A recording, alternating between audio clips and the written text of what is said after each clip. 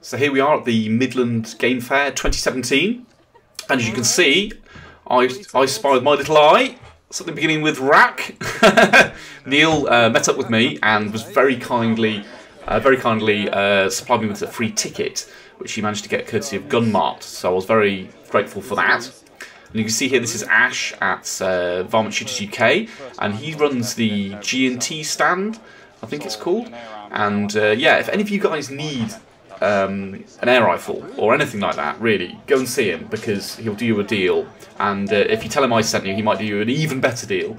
And you can also talk to him about long-range shooting. You know, if you want to go for a lesson up in Grimsby, I'm sure he'll help you out. You can see there was the armed police. No offence to the lady on the left, but she doesn't look in the best shape. I'm not sure how well she would do if ISIS turned up and started, you know, shooting AKs around. But nonetheless, they were armed with the new H&K MP7, which is something that you don't normally see in the UK, and you know, very modern indeed, very similar to the FNP90. So it shoots a very small caliber rifle cartridge, which is very effective. And you can see there, that's one of those tactical Gamo break barrels.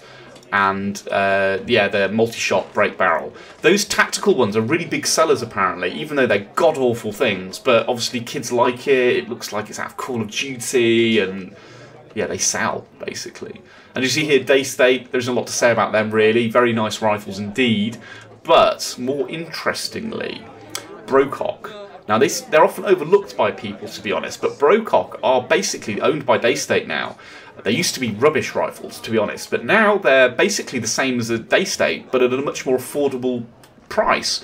And they are slightly different. There is a few unique features about them. For instance, they're sort of semi-bullpup, so the action's a bit further back, and you know, with that carbon fibre bottle, it does lend itself to being a very compact little package. So definitely worth considering.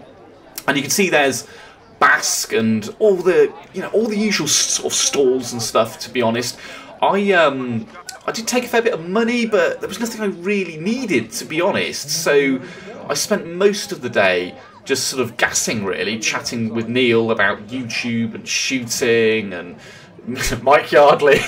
No, we didn't talk about Mike Yardley, but yeah, just chewing the fat, really, to be honest. As I said, we got some free tickets, so we thought we'd go along. A lot of these shows are great. You know, it's like Merry Hill for shooters, basically. So if there's something you need, then yeah, it's all under one roof. It's great, and you know, socially it's nice. Like I said, you can meet up with friends, and it's it's a nice day out. But you know, they are much of a muchness, to be honest. As you can see here, you've got the Regency Rifles 2.2 rimfire range. Again, they're at most of the shows. A great opportunity if you're you don't have an FAC yet, or maybe you don't ever intend to get an FAC, but you've never had a chance to shoot a rimfire before, especially a semi-automatic. You know, it's worth going down there and having a go. It's not cheap. I think it's like £1 a shot, to be honest, or close enough. So yeah, it's expensive, but you know, it gives you the chance to have a go, which is great. You know, it's great for everyone. And you can see here you've got yeah, loads of shotguns for sale. I didn't see any particular steals, but you can see there, that's one of those AR Turkish looking, or Turkish shotguns that sort of AR looking. There's a lot of those coming into the country at the moment, and I believe that specific one Neil's actually reviewing fairly soon. So definitely keep your eyes open for that, because you know, compared to the olden days where we could just get Segas, you know, these things are very good, you know, as I said, very good value for money. And you can see here the knife tent. They've got a good variety, but I was really looking for some sort of whetstones and a strop setup, which I didn't really kind of come across. And it's something I really know nothing about. I've currently got a Spyderco sharp maker, which I use for sharpening my blades, which does the job. But I'd quite like to get into being able to do it really well with like a mirror polish. But I don't really know what I'm doing or what to buy. So if there is a kit any of you guys recommend, I'll be very grateful if you'd let me know. And you can see here, I finally met up with Tom. He was here with his in-laws.